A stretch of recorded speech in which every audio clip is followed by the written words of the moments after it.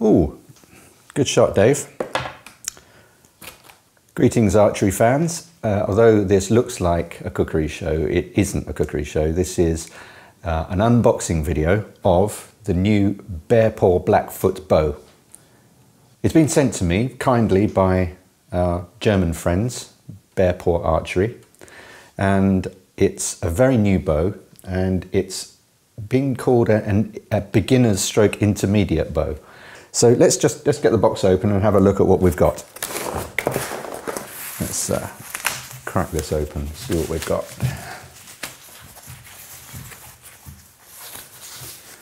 There we have it. It is a 40-pound at 28 inches bow, and it's a brand new developed bow from Bearpaw Archery, the Blackfoot. And it is glass and maple limbs with what's called a Bobinga riser. You can see that the actual sculpting of the handle is really quite nice. If you can see there, the first thing that grabbed me is this kind of flame profile here that they've got. And if I turn it slowly for Dave, you can see the kind of the twist hand grip, which I think would take it away from the hill style bows. It's not super traditional. You can see, I don't know how easily you can see that. If I get behind it, you can see that it's kind of, the shelf is cut to just under center. It's not on center by any sense of the imagination. And just the finish, actually, looking at it, is really nice. So this automatically feels very nice in my hand. Let's just take a look at the nocks at the end, just to give some scale of the sort of the fineness of that. Now, hopefully, you can see the kind of the profile close up there. I'll just turn it slowly so you can have a really good look.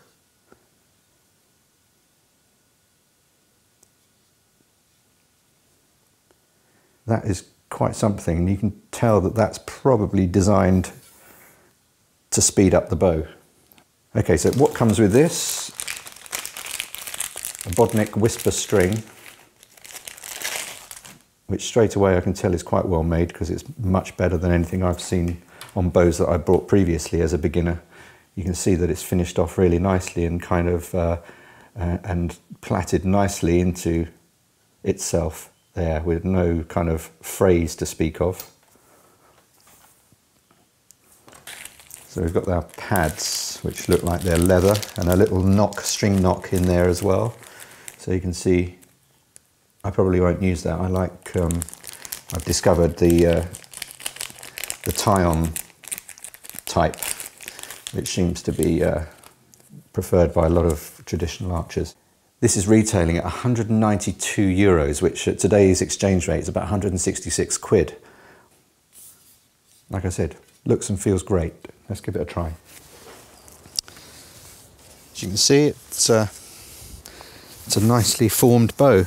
Let's have a shot with it and see where we get. I'm only going to guess the knocking height of it. It shouldn't make too much difference over this distance, so let's have a go and see where we get.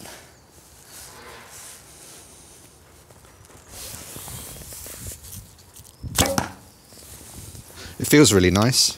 It's nice and smooth.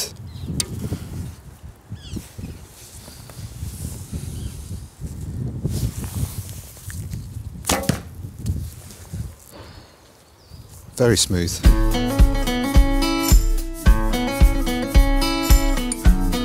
Bear in mind I haven't been shooting very long and I'm definitely a beginner. How could I round this up? It's a nice weight. It's not too light, it's not too heavy. I don't know much about hand shock, but I wasn't really experiencing anything that you could call hand shock from a bow like this. It's very smooth to draw, There's no sign of it stacking as far as I can judge. I've got quite a long draw, not average.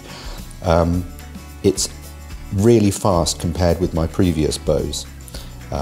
It's definitely got better range and a cast that I'm not used to, so it's certainly more accurate and better over distance. It feels very natural to hold and it's very stable. It feels nice in your hand. It has an interesting harmonic sound. When you shoot, it has a very pronounced gonging, which I think is probably because it's so well engineered. It is actually behaving a bit like a musical instrument, so I'm not sure that I have a problem with that at all. I think it's quite an interesting thing I've not experienced with any other bows so far. It feels like a £300 bow, definitely, because I've shot more expensive bows in an attempt to move into sort of intermediate archery, and it feels really very nice, and it feels like an expensive piece of kit. I'm already becoming more accurate and a consistent archer as a result of using the Bearpaw Blackfoot. There it is, the Bearpaw Blackfoot. Very nice indeed. Feel free to subscribe, either here or down there, and I'd be happy to read any comments that you have to make about my odd attempt at an unboxing.